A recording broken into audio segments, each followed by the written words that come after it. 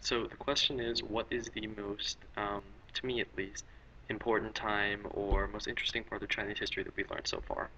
Well, it's not really the history itself. Well, I mean, of course it's the history, but it's the history and the comparisons that can actually be made with other empires in the West, such as, for instance, the Han and the Roman Empire.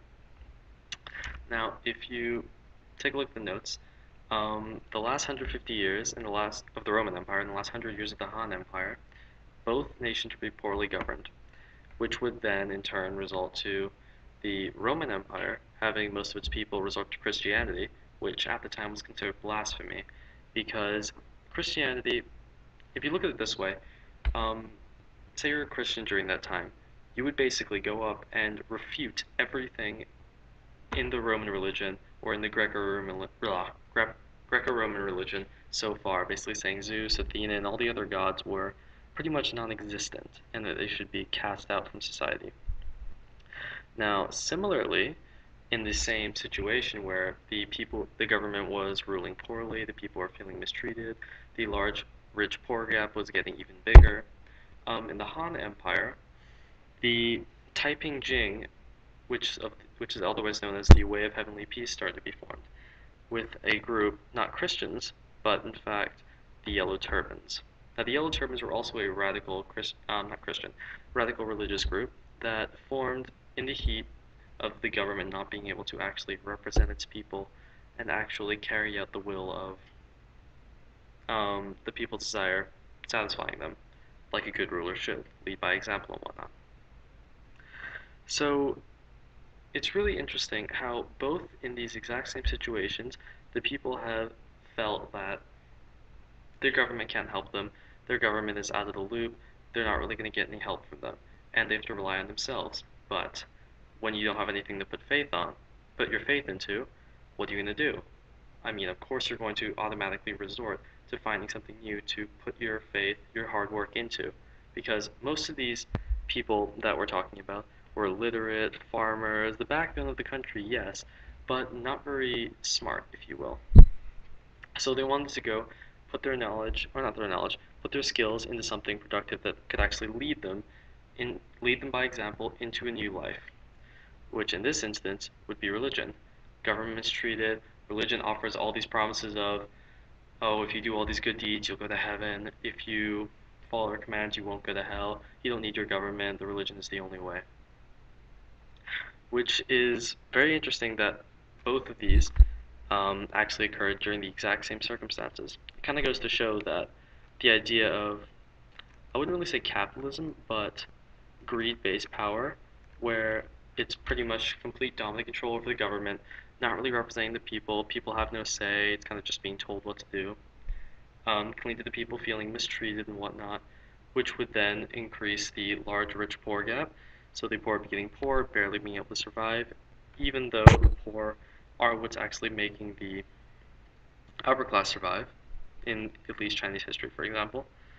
But it's very interesting that when that gap starts to increase and the poor feel as though there's no real escape, the only thing they can possibly do is put their faith and belief into something else, something they can actually challenge and, in a sense, force the old government out of power. So both of these had a similar effect. The Christians started massing up their own forces, same as the Yellow Turbans. They both wanted the government out. They felt as though they were being mistreated and that there was no real place for them in society. But the thing is, this is where one of the real differences starts to occur. Alright,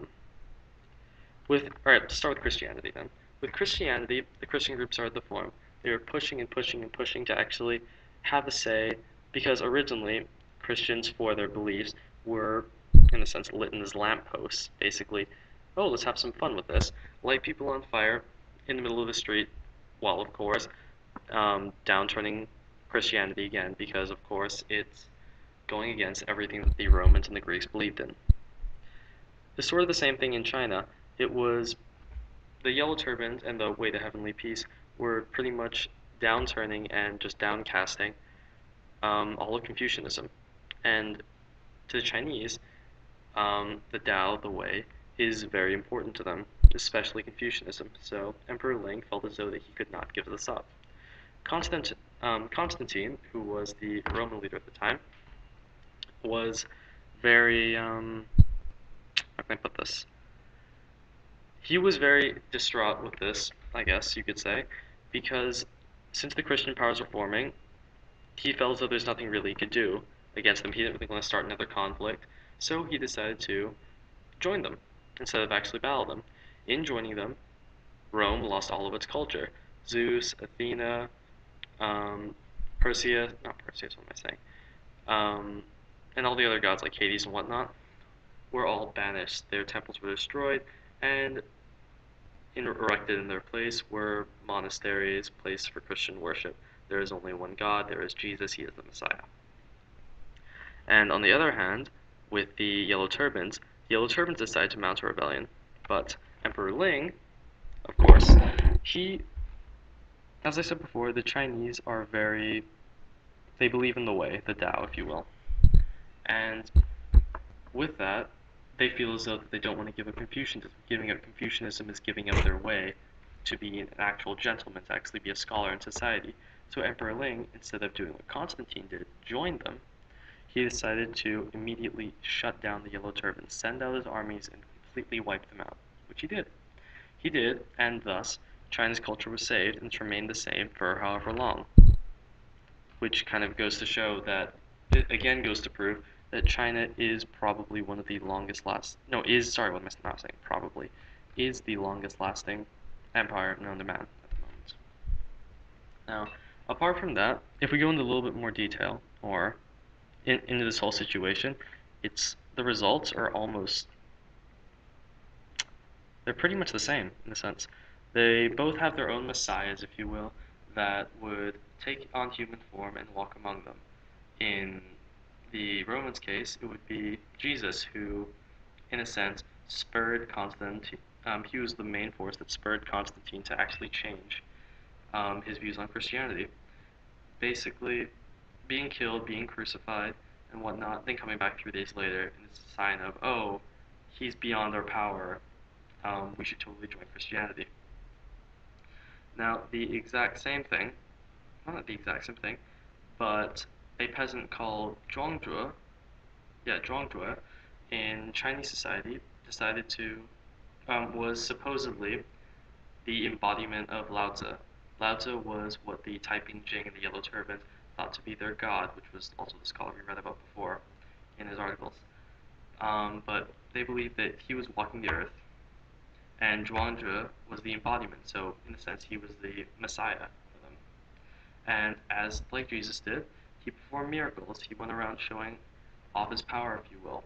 I don't really want to say showing off his power because that gives a little bit of a negative connotation to it, but in a sense it kind of showed the people that there was another hope, there was another way to actually, there's something else to believe in besides your government.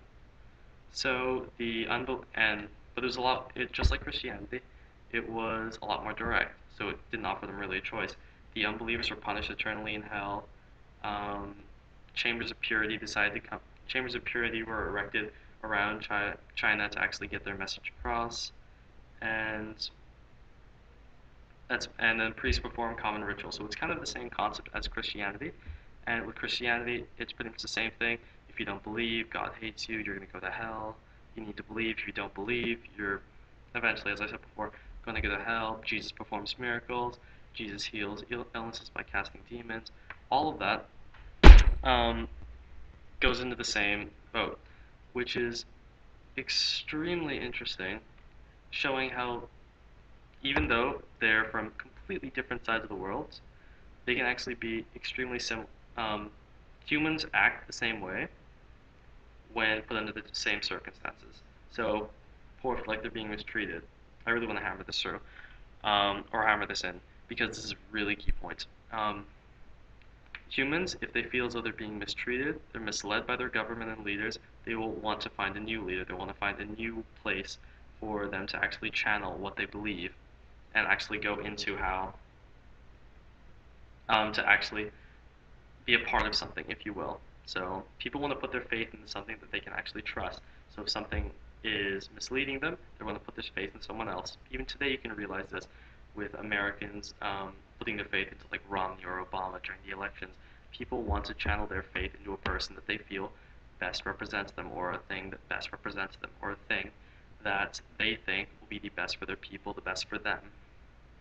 So that's probably what I think the best comparison could be, and it's an extremely interesting part of Chinese history, and it just goes to show that all humans, no matter what walk of life we come from, we will act the same or kind of react the same way when we're put under the same circumstances.